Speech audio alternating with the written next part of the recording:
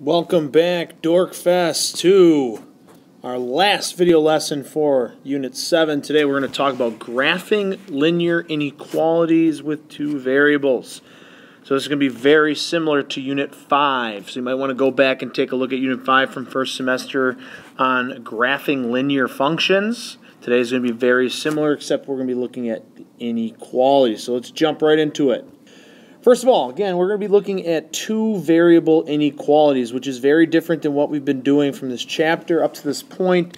You might see an inequality such as 2x minus 4 is greater than 8. Just made this problem up, but this is a one variable inequality because it only has one variable within it.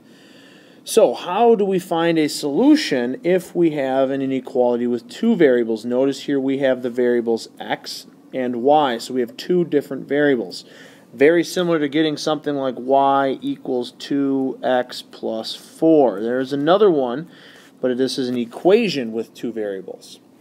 Okay, so remember we talked about this, a linear function or just those equations with two variables. In order to be a solution, we need to have a point of x and y such that when I plug in x for x and y for y, whatever I'm going to get, the end result, whatever I get here, is going to equal whatever I get on that side. So the two sides will equal to each other. The same thing is true for inequalities. If I give you the point 4, 3, 4 is representing x, 3 is representing y. So if I take these two things and look at my inequality 2x minus 4y, what I'm going to do is I'm going to take and plug this x in for x and this y in for y. So I'm going to get the inequality 2 times 4 minus 3, and I want to know, is that less than 4? In order for this point to be a solution, this inequality must be true. So now I just got to simplify. 2 times 4 is 8. Minus 3 is going to be less than 4. 8 minus 3 is 5. Is 5 less than 4? And no, this is not true. So is this a solution? And you get NO, which is German for no, just in case you didn't know that. Alright, so next one, is negative 2, 0 a solution to this problem? Y is less than 2x plus 4. So let's take a look here again. This is x, this is y. I'm going to take each of these and plug them in. So instead of y, I'm going to place 0 is less than 2 times negative 2 plus 4. So I have to simplify this right side. I'm going to see if in the end result is it going to be, or 0 going to be less than. So 2 times negative 2, that is negative 4, plus 4. Negative 4 plus 4 is 0. So is 0 less than 0? No. This is also not true. Those have to be equal to each other. So this one's also no. Okay, so in order for, here's kind of the point I'm getting to. In order for a point, get it? To be a solution to an inequality, it must satisfy the inequality, which is different than when we had equations where this would be true for an equation, but is not true for the inequality.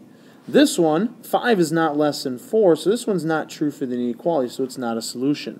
So in order for a point to be a solution, it must make the inequality true. Alright, so next thing is I want to be able to represent this graphically, just like we did with graphing a linear function. We're going to now graph a linear inequality because we can represent all of the solutions here on a graph. Instead of looking at a single solution, we can put all of them. Just like we would for a line, we could plot all the points that would work for this line, and all those points would represent solutions. We're going to do the same thing with inequalities.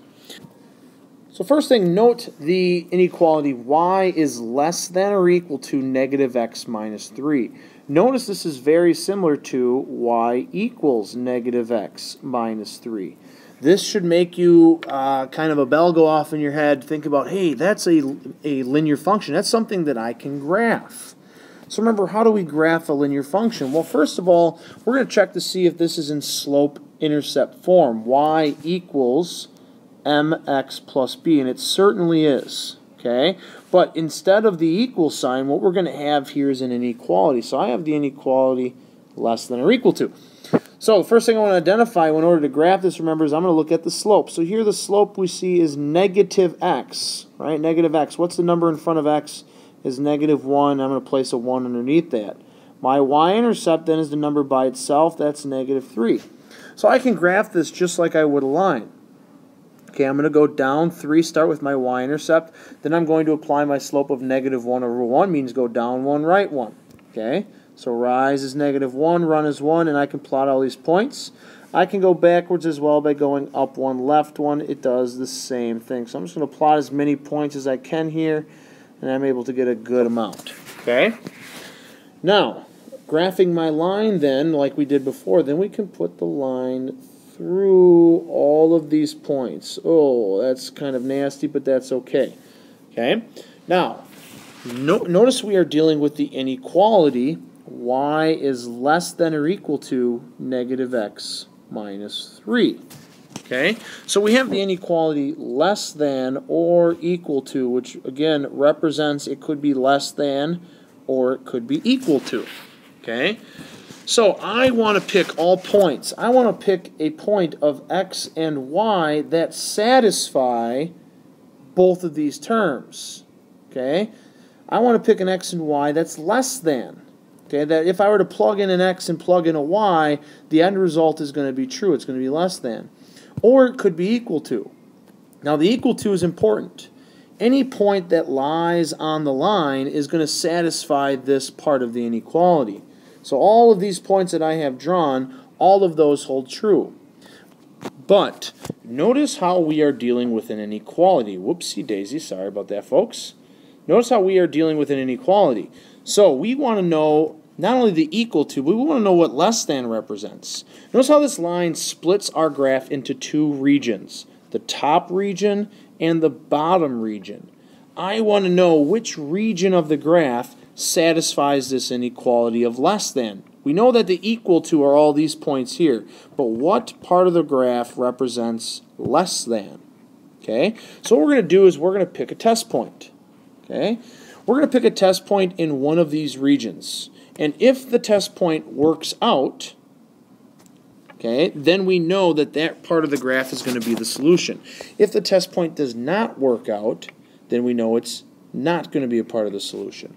So I'm going to pick the easiest test point there is, and that's this one right here. What is this point? It's a point of 0, 0. So I'm going to choose the point 0, 0, and I want you guys to always choose this as your test point. Okay, so the 0 is x, 0 is y. What I'm going to do is take this point 0, 0 and plug it into my graph. So I'm going to get, or my equation, not my equation or my graph, my inequality. So I'm going to have 0 is less than or equal to negative 0 minus 3. Negative 0, that drops out, that's nothing. And 0 is less than or equal to negative 3. So you ask yourself, is 0 less than or equal to 3? No. 0 is actually greater than 3, so this doesn't work out. So does my test point work? No, it does not. Meaning, all the points in this region of the graph do not satisfy the inequality. But all the points in the other region then must satisfy the inequality. Meaning, all the points in this region of the graph down here are a solution to this inequality. So what I'm going to do then is I am going to go ahead and shade this region that represents any point that's a part of this solution. Now just to prove it to you, I'm going to choose a point. Okay? I'm going to choose a simple point right here. That is a point of negative 3, negative 3. And let me do the same thing here. This is x and this is y. So if I plug these into our inequality, I'm going to have negative 3 is less than or equal to negative 3 minus 3. All I did is plug that in for x. Okay. Now notice here, boom, boom, that's going to turn into a positive. So I'm left with negative 3 is less than or equal to 3 minus 3. Well, 3 minus 3 is 0. So I get negative 3 is less than or equal to 0. So is negative 3 less than 0? Yes, it is. So notice how this point ends up making the inequality true. So therefore, that point is a part of the solution. And any point that lies in this shaded blue region right here represents a solution to our inequality. Okay, so make sure you jot down these steps because these are the steps you're going to use. I'll show you a shortcut in a little bit, and we'll talk about this idea of a dashed line versus a solid line. All right, next example. So first thing, we have x plus 4y is greater than negative 20. First thing I want to do is I want to make sure this is in slope-intercept form, y equals mx plus b. I know that there's no equal sign here. We're dealing with an inequality, but it's the same form. So I'm going to take this, and first of all, I notice it's not. I'm going to have to rewrite it in slope-intercept form. So I got to get y by itself. First thing I need to do is subtract x to both sides. That's going to give me 4y is greater than 20 minus, sorry, let me erase this. There we go. This is going to be negative 20 minus x. Forgot the negative sign there. Then I'm going to divide by 4. Divide everything over here by 4. And I'm going to have y is greater than negative 20 divided by 4 is negative 5. This one I have negative 1x over 4, so that's going to be minus 1 over 4x. Okay? Now graphing this is in slope-intercept form. Notice the number in front of x, that's my slope. So I know my slope is going to be negative 1 over 4, which means down 1, right 4. I know my y-intercept is going to be negative 5. Okay, that's the second number by itself. So graphing this, I then know I'm going to start here at negative 5. I'm going to do 2 points here. I'm going to go then down 1, right 4. I can't talk today, kids. So it's down 1, right 4. I can do another point by doing the opposite, by going up 1, left 4. So I can choose another point right here, and then I can draw my line between these. Now I'm going to pause for a second before I go ahead and draw this line. Notice how this inequality is simply greater than. So we have the inequality greater than, right? Notice how this one, unlike the last one, is not equal to. So this one cannot be equal to it. So when I draw this line, because it can't be equal to, I do not want to include these points that I just drew. These points would satisfy the equation y equals negative 5 minus 1 over 4x. But I don't want the equal to. I don't want that. I don't want any of these points. So the way I'm going to distinguish this is by doing a dashed line. The dashed line is saying I am not going to include these points. So I'm going to use a dashed line to show that those points are not included. All I want to do is show the values that are greater than this. Okay? So the second thing was choose a test point. Now that I have a dashed line, let's choose a test point. The test point I always want you to choose is 0, 0. Why 0, 0? Because it's the easiest point. So what I'm going to do is take this test point and plug it into my inequality. 0, is that greater than negative 5 minus 1 over 4 times 0? You may freak out and say, fractions, but negative 1/4 times 0, that drops out. You're left with 0 greater than negative 5. Is 0 greater than negative 5? Check, please, that works. That means if the test point works, if 0, 0 works, that means anything in this region of the graph is a solution. So to show that, I am going to highlight every point in this graph. The only thing I am not highlighting is everything below the line, because everything greater than, which is above the line, works out. Okay, so if you may have noticed a shortcut in the last two examples, when we had less than, we shaded below the line. When we had greater than, we shaded above. Okay, so that's going to be the thing I'm going to want you to look for. If you see greater than or equal to, you are going to shade above the line. If you see less than or equal to, you are going to shade below the line, meaning all the points above or below will satisfy the equation. The other thing to remember is that if you see less than or greater than, you are going to use a dashed line.